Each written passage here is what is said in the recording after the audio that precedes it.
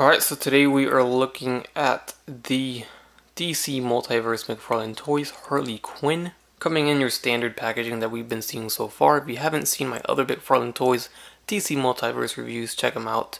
I do have a couple of Supermans and a Batman review up. Here is the side of the box down below, and in case you guys are interested in ordering these figures, you can do so at bigbadtoystore.com. I got several links down below in the description where you can click and check out the figures they have. You can pre-order. So here's the side, and then here's the other side, or the back side I should say, the Harley Quinn artwork, and then some future releases that are coming up. And just like every other figure, we got a base and we get a trading card included. And then here is our Harley Quinn out of the box, and she looks very good. I like the look, and she actually has better articulation than any figure that I've reviewed so far from this wave.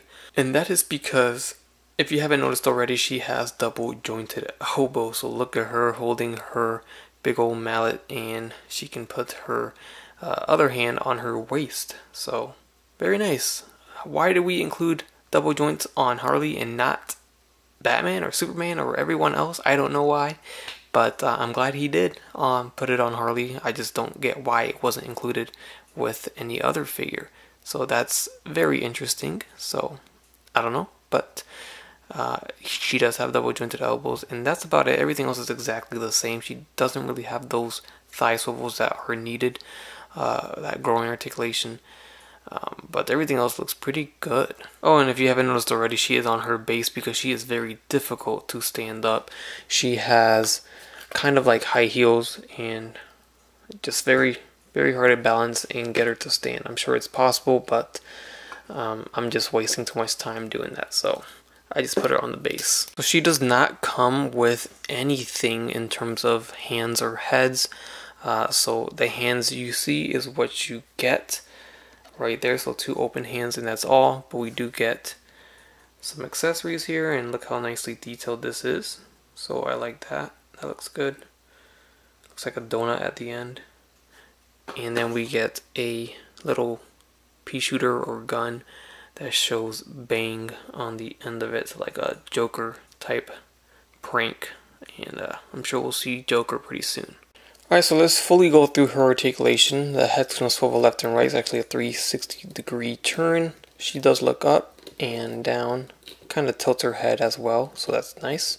The arms are going to go forward and back all the way. In and out, we have a nice little shoulder socket that actually moves a lot, unlike Superman and Batman, since they're really bulky. We have a bicep swivel, double jointed elbow, beautiful. Then we have a swivel at the wrist with a hinge at the wrist, and she doesn't really have those ugly wrists that everybody hates, and it's covered by these little wrist ribbons here. Diaphragm joint that swivels back, look at that, very far back, and then forward, very far forward. We get a swivel at the diaphragm joint and the waist. Legs will kick forward, very stiff as you hear the squeaking, and it doesn't really go forward as great as you would want it to. It kind of goes at an angle, but it's something, I guess. She can do a full split, and then you can see the groin there. Not, no thigh swivel, unfortunately. Double jointed knees. Then we have an ankle that hinges forward and back, and there is a rocker at the ankle with a toe hinge, a super deep toe hinge at the foot. And there she is a little bit more up close. You can take a look at her. I think the paint job's done very well, although I do have a little nick on this side of the face. It's not too terrible though. And everything looks good. I think this might be my favorite one so far that I've reviewed. And a lot of it has to do with the fact that the double jointed elbows are here, and then the shoulder socket actually serves a good purpose here. You actually get more range from that. And of course the overall look looks really good. This is your classic Harley Quinn, and it looks good. The only thing it's missing, maybe some extra stuff like alternate heads would be nice. Alright, so first up I got the animated Superman McFarlane DC Multiverse figure, and he stands about the same height almost, maybe a little taller. Then I'll throw in the Action Comics number 1000 McFarlane DC Multiverse Superman 2. get them spaced out.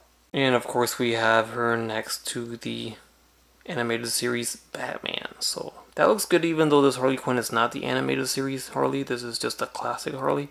They still look like they would go together. It looks pretty good. Until we get the animated version, I think this should be pretty decent to display together.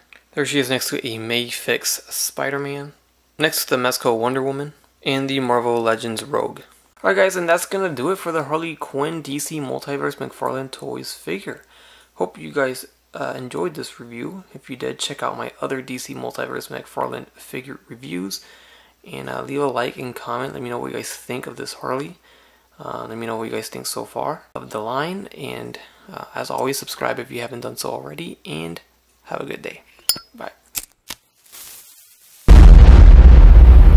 That's crisp.